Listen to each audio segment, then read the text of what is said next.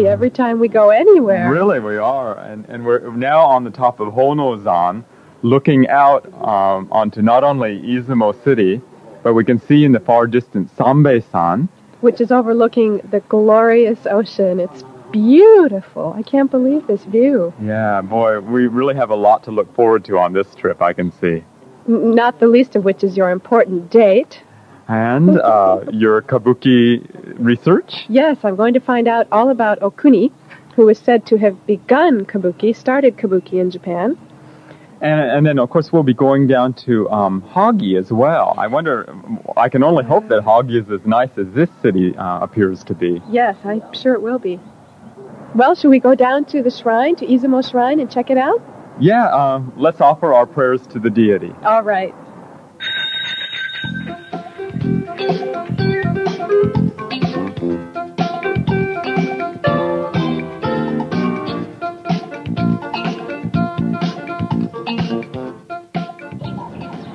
Wow, look at the size of that rope. I've never seen anything like it. Oh, it's incredible, isn't it? It's huge. Wait, like it's two ropes that have been woven together, isn't it? Oh, yeah, it is.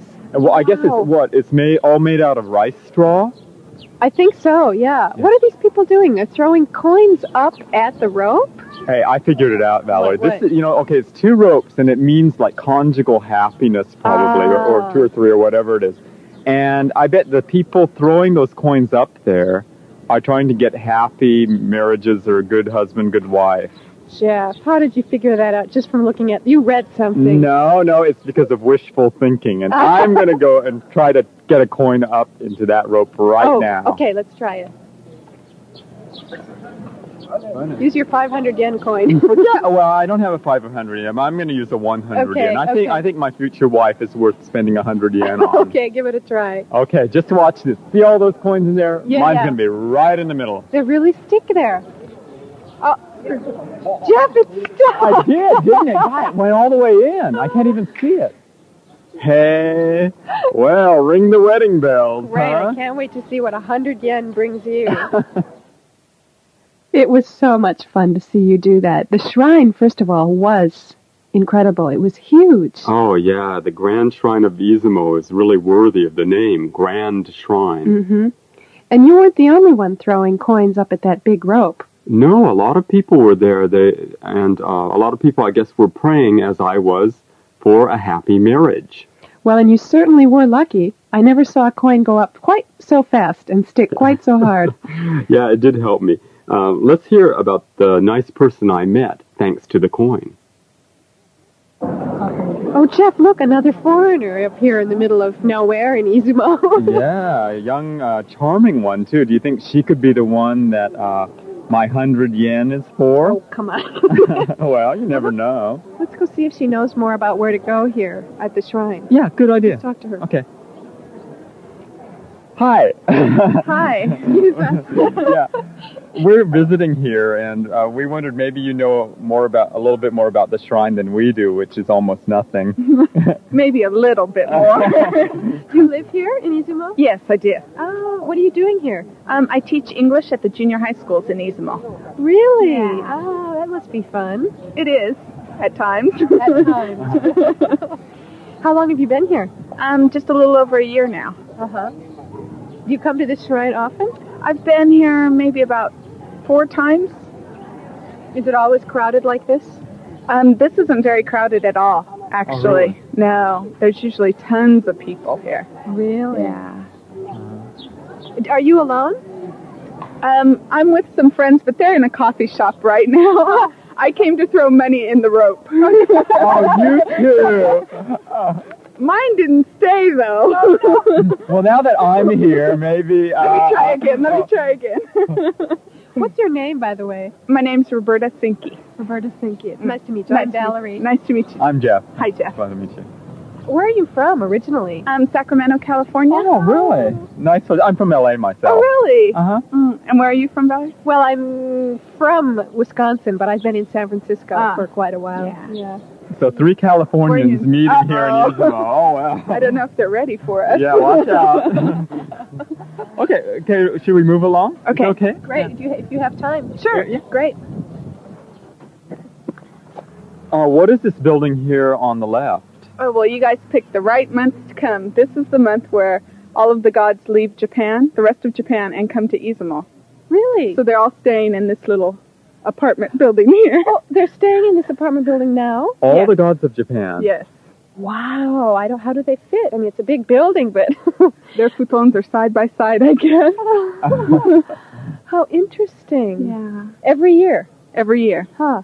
So if we want to worship the gods, this is the only place to come this month. This month.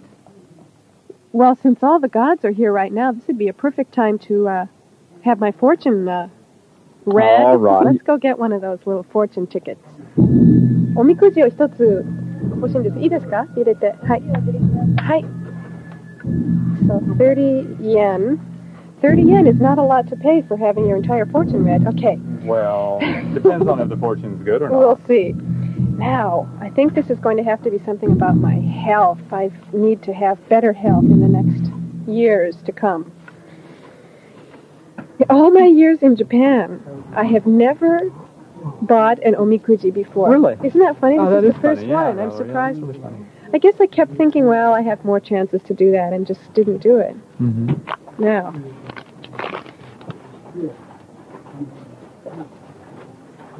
I can't read it. From where do I start here? Oh, okay. Byoki. Naru. That means it's going to get better? My health is going to get better. Oh, great. How wonderful.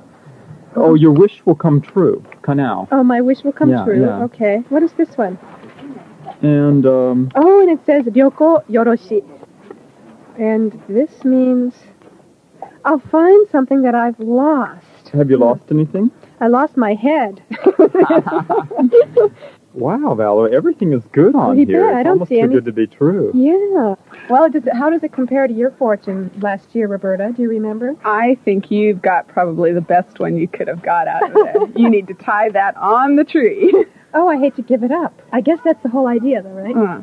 Okay. Well, let's find a nice tree, and I'll tie it up.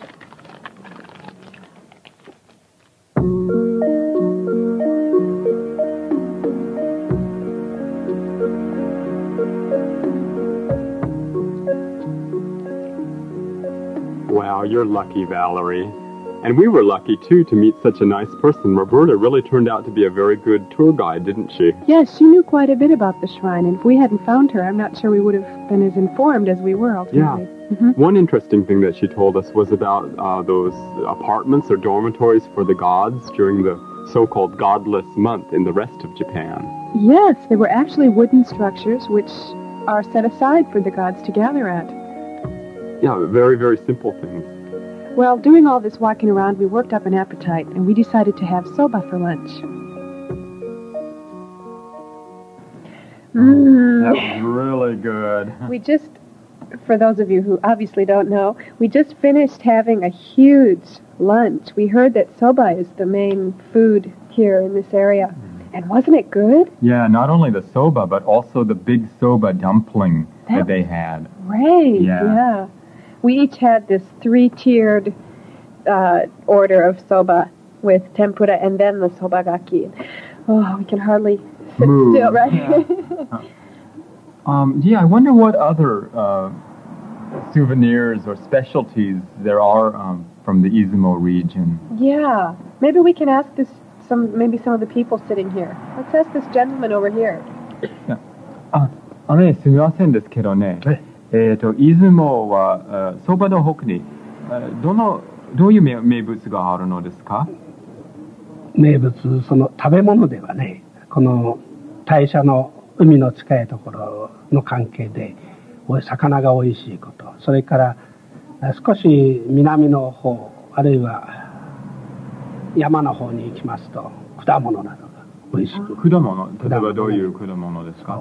柿とかね、それから栗ね、そういうものが食べ物で。今、he's saying that there are persimmons and chestnuts and other fruits or nuts, I guess, in the region that's south of here and also in the mountains, and that the sea being so near, they have a lot of delicious fish.